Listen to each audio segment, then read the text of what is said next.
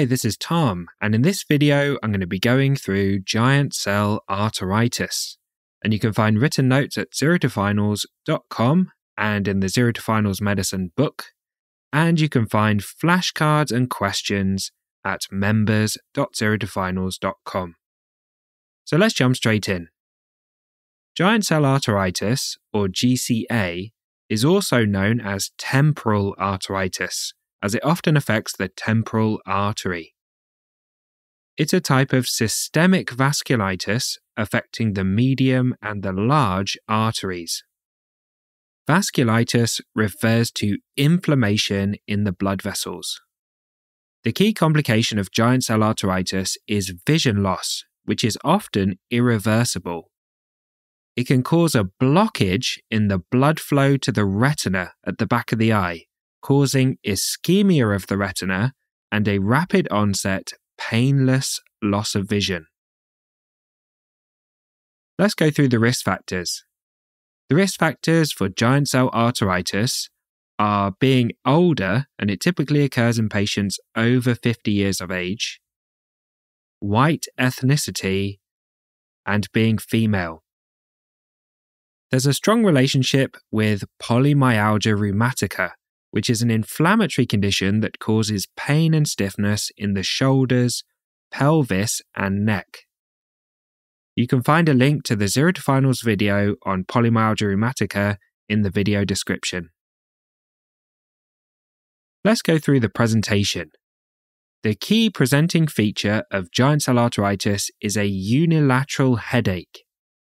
This headache is typically severe, and it's centered around the temple and the forehead on one side. The temporal artery may be tender and thickened on palpation, and the pulse that's normally felt in the temporal artery may be reduced or absent. Giant cell arteritis may be associated with scalp tenderness, which the patient may notice when brushing their hair or brushing their face. Jaw claudication, which is an aching and a pain in the muscles of the jaw when chewing, particularly the masseter muscle on the side of the jaw. Blurred or double vision, and painless loss of vision if it's not treated in time. Associated features include symptoms of polymyalgia rheumatica, for example, shoulder and pelvis pain and stiffness. Systemic symptoms like weight loss, fatigue, and a low-grade fever. Muscle tenderness, carpal tunnel syndrome affecting the hands, and peripheral edema with swelling in the ankles. Let's talk about making the diagnosis. The diagnosis is based on the clinical presentation, so the signs and symptoms, raised inflammatory markers, particularly erythrocyte sedimentation rate, or ESR, which is usually more than 50 millimeters per hour, a temporal artery biopsy, so taking a biopsy from the temporal artery, which is usually performed by a vascular surgeon or an ophthalmologist, and this temporal artery biopsy, when looked at under a microscope, shows multinucleated giant cells, and a duplex ultrasound scan can show the hypoechoic halo sign and stenosis of the temporal artery. Next, let's go through management. Giant cell arteritis is a medical emergency with a high risk of permanent vision loss.